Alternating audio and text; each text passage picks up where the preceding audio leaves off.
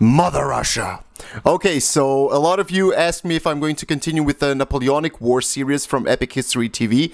Of course I'm going to do it because those are great videos, and as I said and as I promised, I'm going to cover all the videos in that series. So, as always, the link to the original video is going to be in the description below. Go give them a view and a like. If you have something interesting to add or to correct me, please do it in the comment section below. But here is the long-awaited invasion of Russia in 1812. So, I'm interested in what they're going to be mentioning and so on. So, yeah, let's just jump into the video.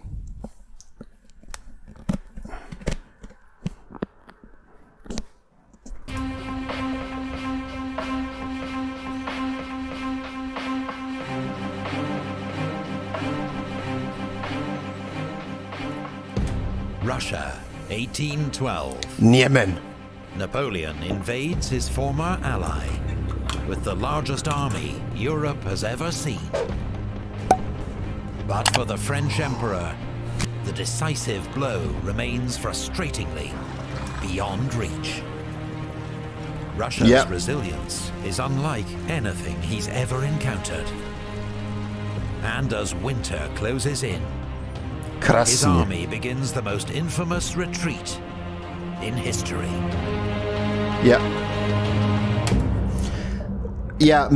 Napoleon's retreat from Russia is maybe one of the most famous defeats in history, I would say. In 1807, following his defeat of the Russian army at Friedland, Napoleon had traveled to Tilsit to meet the Russian Emperor Alexander. The peace negotiations. During their celebrated encounter, the two emperors formed a friendship and made an alliance.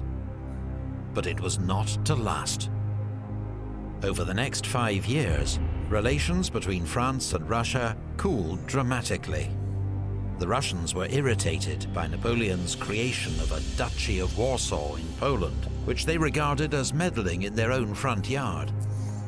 They feared it would lead to the return. Yeah, with the establishment of the Duchy of Warsaw, they put a thorn in the Russians' eyes, but the Polish soldiers that were part of the French army, of Napoleon's army, were very loyal, like till the end of the war. And of a fully fledged Polish state, a traditional thorn in Russia's side. Then there was Napoleon's offer to marry Alexander's sister, Grand Duchess Anna Pavlovna, to cement their alliance. Not gonna happen. The Romanovs hated the idea, and after a year of Russian prevarication, Napoleon married Marie-Louise, daughter of the Austrian emperor, instead.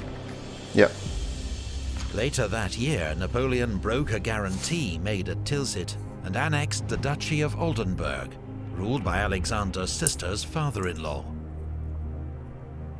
Worst of all was the fallout over the continental system, Napoleon's not very effective economic blockade against Britain, designed to cripple his most steadfast enemy.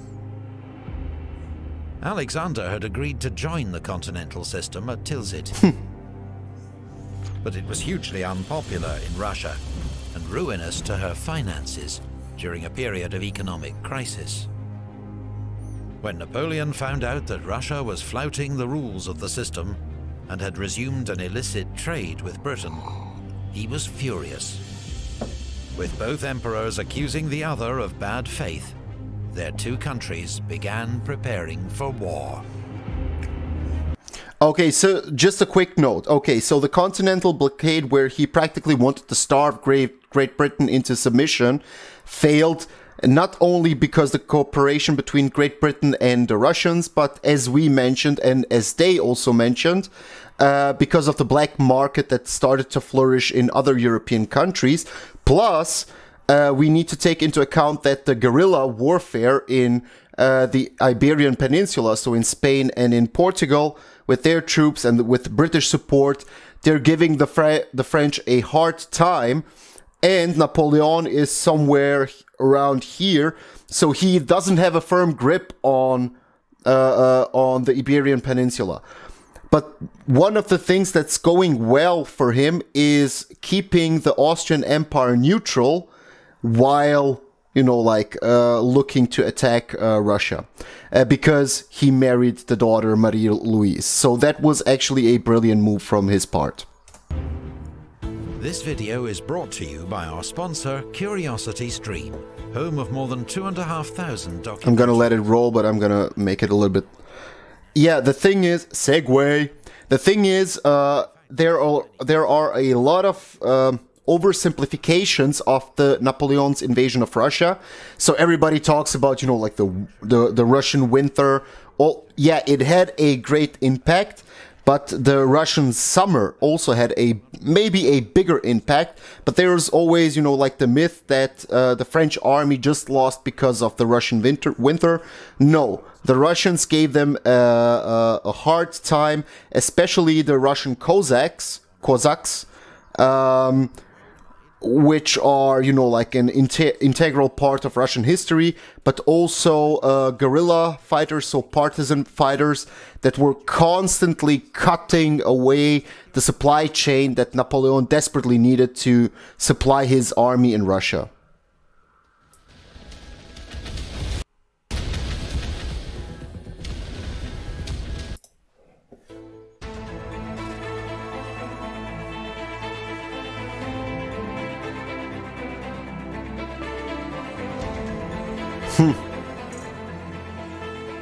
Napoleon knew an invasion of Russia was a massive undertaking, especially as he still had an unfinished war in Spain that was tying down more than 200,000 troops.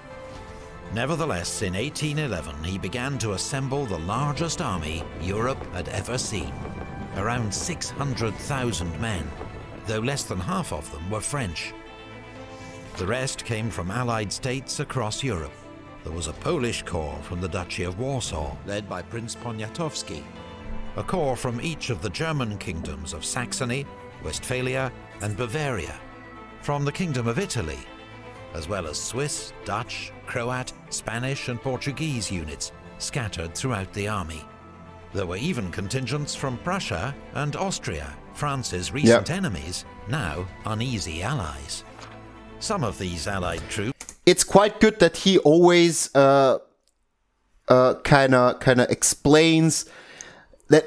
So bear with me. It was a big problem for the French, the constant warfare against Prussia and then Austria and then Russia and then the Iberian Peninsula War and so on. So all the old veterans that were the most experienced ones were always, you know, like reinforced. The army was always reinforced with new recruits who were unexperienced and so on.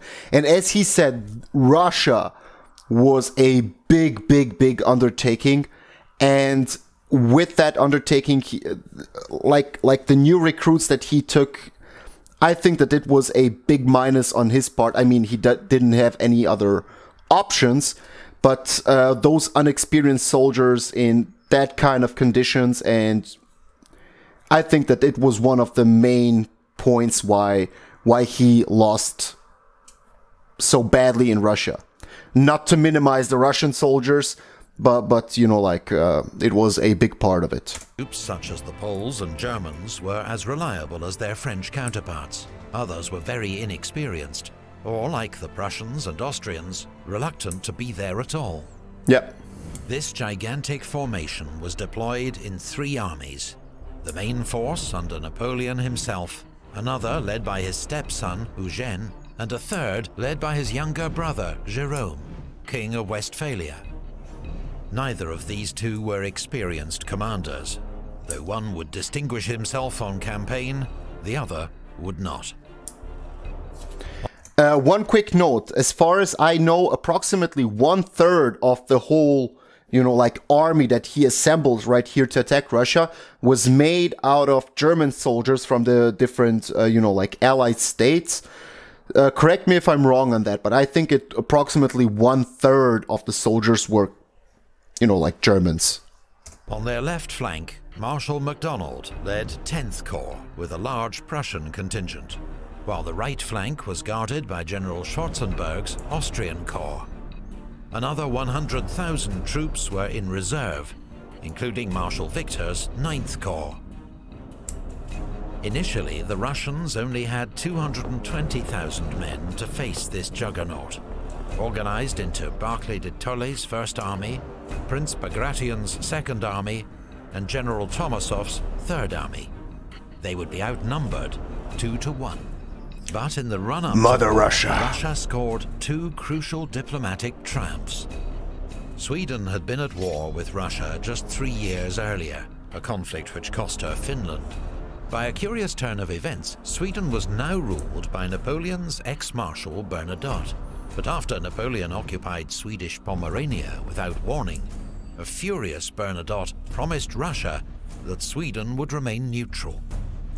Really? Meanwhile, a peace treaty with the Ottoman Empire ended Russia's 6-year war against its southern rival. These 2 agreements secured Russia's flanks from any strategic threat and freed up troops to face Napoleon's invasion.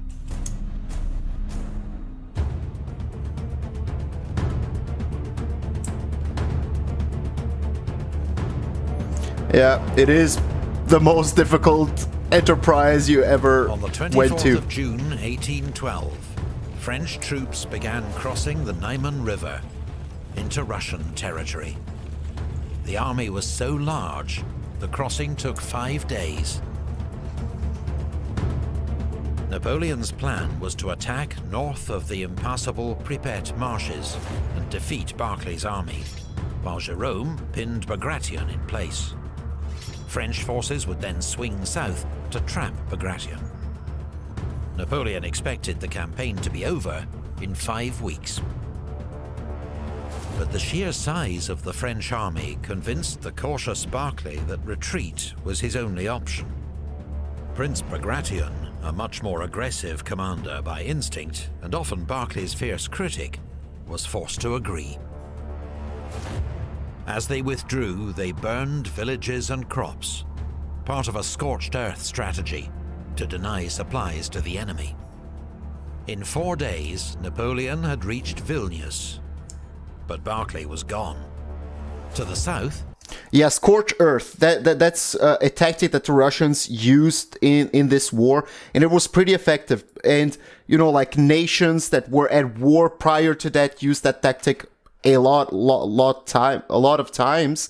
And the thing with scorched earth is you cannot use it all the time. The thing is, you retreat constantly with small skirmishes, and then you burn down everything as you retreat. So that the enemy army needs to be more reliant on the supply chain than on like plundering and pillaging local villages and cities to supply themselves. So they're more reliant on the supply chain. And that, of course, brings a lot of difficulties for the attacking army. But scorched earth tactics are actually only effective, as far as I know, if you're defending a large mass, or large area. So you know that you wouldn't be effective if you just need to defend this small part of the Baltic area, and he attacks you from here. It doesn't work. But Russia, as a massive land country, that was probably the best idea that they had. I mean, the most effective. I can see it. I can see it that it was a logical path for them. Jérôme failed to pin down Bagration. So when Davout's First Corps swung southeast to trap him, he'd already withdrawn to safety. Napoleon's younger brother was out of his depth. Stung by the Emperor's criticism, humiliated when his troops were put under Marshal Davout's command, he resigned his post and returned to Westphalia. The campaign was already beginning to expose serious flaws in Napoleon's plan. Knowing his troops would struggle to live off the land in this impoverished region, he'd organized huge supply depots and transport units to feed the army. But wagons rolled slowly along Russia's bad roads, which were turned to rivers of mud by summer thunderstorms. Yeah. The army had to make frequent stops to allow its supplies to catch up. Bad news for Napoleon's plan to catch the Russians, but a much-needed relief for the many thousands of young conscripts in his army, not used to hard marches day after day. Many were soon dropping out with exhaustion. Others deserted. There were also huge problems of command and control over a vast multinational army that was 3 times bigger than any Napoleon had commanded before. La Grande Armée, once famed for its speed of maneuver, had become a lumbering beast. True. After a pause to rest and regroup at Vilnius, Napoleon resumed his advance. Barclay continued his retreat to Vitebsk, where he hoped Bagration's Second Army would be able to join him. But Davout blocked Bagration's path at Sultanovka, forcing him to make for Smolensk instead. At Vitebsk, Napoleon clashed with Barclay's rearguard, but once more the Russians escaped, after setting fire to all the stores they couldn't take with them. Meanwhile, 300 miles away, on Napoleon's southern flank, Russian Third Army attacked and defeated the Saxon 7th Corps, forcing Napoleon to divert Schwarzenberg's Austrian Corps to their aid. By the end of July, Napoleon had advanced 250 miles into Russia, much further than he'd planned. And the long marches in extreme summer heat continued to take a heavy toll on his men. And just imagine, those 400 kilometers needed to be guarded. So as you're advancing and the scorched earth tactic starts to, you know, like take more and more impact on the warfare and so on, you need to secure your supply line. So you need to leave soldiers at the border of the supply line on each side. So your army, as you're advancing, is dying of disease, of hunger, whatever, of the climate.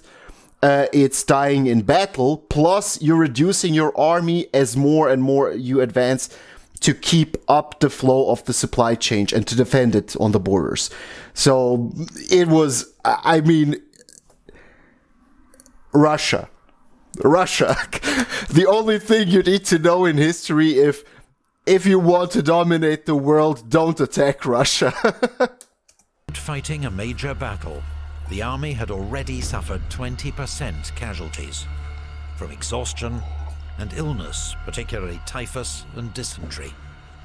The army had entered Russia with 250,000 horses, but they were now dying at a rate of 1,000 every day from exhaustion and lack of fodder. What? It wasn't just 1,000 a day. horses that were dying, but the very horses that were supposed to haul the army's transport wagons, making a bad situation worse. This crisis in horsepower came just as the French light cavalry, Napoleon's eyes and ears, met their match in Russia's Cossacks. The Cossacks! My minister told me there's a catastrophe coming this winter. To face this, I need to arrange farmers to plant food as much as possible in the spring. When the weather Food, gets hot, something Napoleon needed in this campaign. Some people ask me why I don't, you know, like use ad blocker and so on. I know that creators earn with every ad that is shown on their videos, so I'm here also to support them, so I'm not gonna use ad blocker, and I would also discourage you to use ad blockers, because that's one of the ways how creators earn their money on YouTube and use it to make those great videos. So I'm not gonna use ad blocker.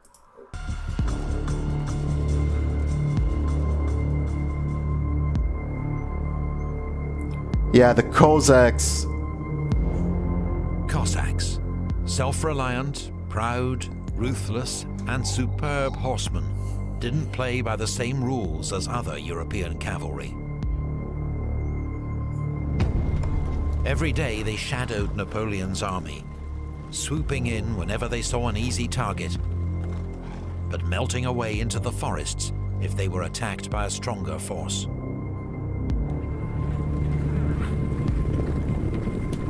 Cossacks were also used to expand Russia to the east. Look it up. When Russia started to expand to the east, they used Cossacks because they were so efficient. And as far as I know, and if you're from Russia, correct me if I'm wrong, but Cossacks are a big part of, you know, like Russian tradition and culture and so on. But they were pretty capable cavalrymen because, and they would also be very, how to say it's like self-reliant. They could, you know, like they knew exactly in which forest, which mushroom to eat and which plant to eat and which not. So you could just send them somewhere as, I don't know, partisan or shock troops, whatever, or partisan troops, and they could survive on their own for weeks and weeks. So it was, they were pretty effective throughout history. Cossacks, as well as Russian partisans, made hit-and-run attacks on French supply lines and depots, forcing Napoleon to divert thousands of troops to their defense. Alongside Russian regular light cavalry, they also prevented French patrols from carrying out reconnaissance, which meant that Napoleon often lacked good information about roads or the enemy's whereabouts. Napoleon stayed 16 days at Vitebsk, resting his troops and considering his options. Among his many mounting concerns was the security of his long, exposed flanks. But at Vitebsk, he received news that Schwarzenberg had defeated the Russians at Gorodezhna. A week later at Polotsk, a French Bavarian force fought Wittgenstein's Russian First Corps to a standstill. Napoleon's flanks were secure for now. Yeah, but look, he's like half the way to Moscow. It's crazy. Although his main force had been reduced to less than half its original strength, Napoleon decided to push on to Smolensk and try to force the Russians into a decisive battle for the city. Barclay was indeed under pressure to give battle from fellow commander Prince Bagration and Emperor Alexander in St. Petersburg. The army's morale and Russia's honor required it, they told him.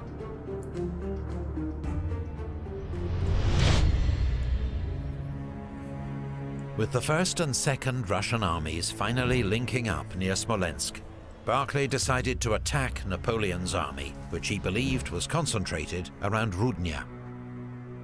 The offensive was led by General Platov's Cossacks, who surprised a French cavalry division at Inkovo. But alarmed by false reports that Eugene's Fourth Corps was outflanking him to the north, Barclay called off the attack. Napoleon, reassured that Barclay's offensive posed no real threat, began a grand outflanking move to the south to take Smolensk and cut off the Russian retreat.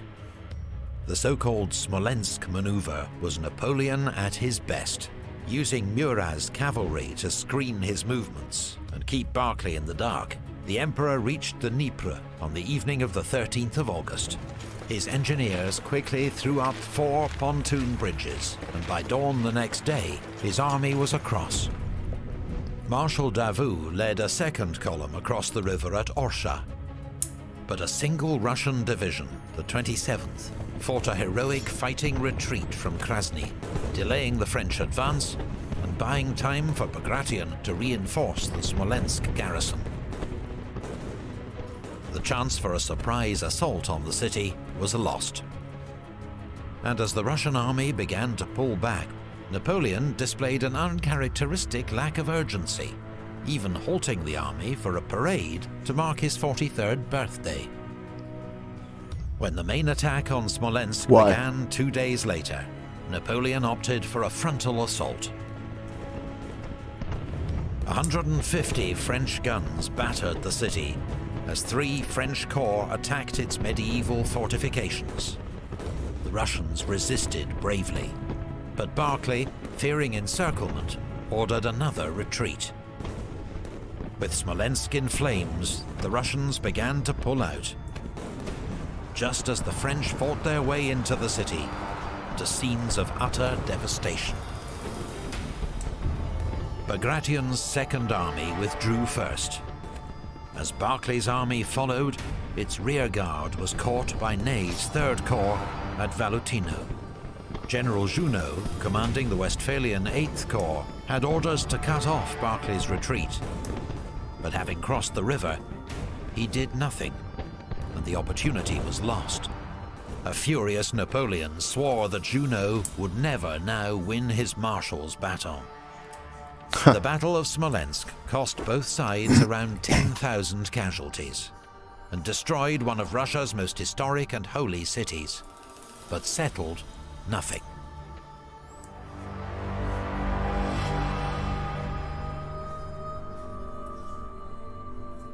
Yeah. No. No. After the So, at Smolensk, as I told you many times before, at that time, taking on big fortified cities is very important for the supply chain, and I'm not gonna repeat it again. But at Smolensk, he had what, like 2 maybe more tactical options that I can, like think of. One is to go to Moscow, and one is to go directly to St. Petersburg, which was the capital of Russia back then. But Moscow was the capital before that, and it's also a big historical city and so on. But I mean, I don't know. If I was eager as him, I would probably, and if I would also think that attacking Russia is the only way, I would also continue to Moscow. I don't know why exactly, but it looks like a logical way to do it. I don't know why. Because maybe then you could cut like Russian forces or the Russian territory in half, then attacking St. Petersburg directly. And then I'm thinking also, like, why didn't he went through the Baltic area, like the Baltic coast to St. Petersburg? Because then he wouldn't be that close to the Cossacks, and he wouldn't need to defend, like 2 parts of the supply chain, or 2 sides of the supply chain, because one would be on the Baltic coastline, and he would only need to defend, like 1 side of the supply chain. Let me know what you think about it. I don't know. Chance to defeat the Russians at Smolensk, Napoleon paused once more to consider his options. Like, yeah, like, why didn't he attack, like, in this direction? Because I would say that the Russians would put everything in front of St. Petersburg to defend it. But maybe he was thinking, like, okay, if I attack this way through Riga and then St. Petersburg, the Russians could do a counterattack on the Duchy of Warsaw. And, yeah, that leaves actually too much space open here to cut the supply chain. Forget it. His men were weary and far from home, and it was already late in the campaigning season. He considered sitting out the Russian winter at Smolensk and resuming the campaign in 1813. But now he was just 230 miles from Moscow. A century earlier, Peter the Great had moved Russia's capital to St. Petersburg. But Moscow remained its historic and spiritual heart, a prize for which the Russians had to fight. Napoleon, always a gambler, decided to push on. The Russians faced their own dilemma. Emperor Alexander... And also, if you think about it, during the Napoleonic Wars and the First World War and the Second World War, Moscow is always like in the center of the European part of Russia, and it connects, like the north and the south parts, the east and the west parts. And if you look the railway system in Russia, you can see everything goes to and from Moscow. Like, it's a big... Just like I would say, like a heart or the brain of Russia, where everything starts. And everything is connected through Moscow. Dilemma. Emperor Alexander had experienced a kind of religious epiphany that summer and rallied the Russian people to the country's defense, describing the war with Napoleon as a war to save Holy Mother Russia from the Antichrist. Yeah, Napoleon was already described as Antichrist by the Spanish and so on. To stand and fight or retreat. Now he decided change was needed. The cautious General Barclay kept his job, but the Emperor summoned General Mikhail Kutuzov to take overall command he is again. of Russia's armies. Kutuzov had been beaten by Napoleon at Austerlitz 7 years before, but he'd since won several victories against the Ottoman Empire and was a true Russian, loved by the troops.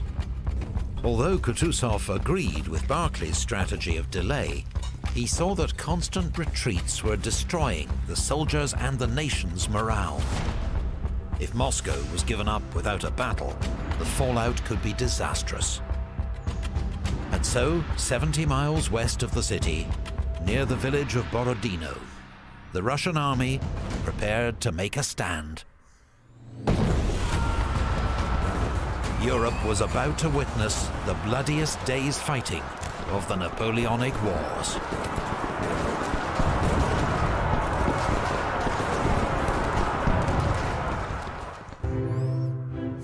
Napoleon's bloodiest day, Borodino, 1812. This series possible. Yeah, a big shout out every time, a big shout out to the patrons of Epic History TV, because they support the creators directly, and, or this creator directly, which makes it easier for him to make this great videos. I really hope that Epic History TV is going to be around for a long time on YouTube. Okay, I hope that you enjoyed it. We're continuing with Napoleonic's invasion of Russia and eventually his retreat from Russia. In future videos, I'm going to continue to do them and cover them. As always, if you want to be part of the community, just hit the subscribe button and the notification bell. If you want to add or correct me on something, please do it in the comment section below. And until next time, see ya.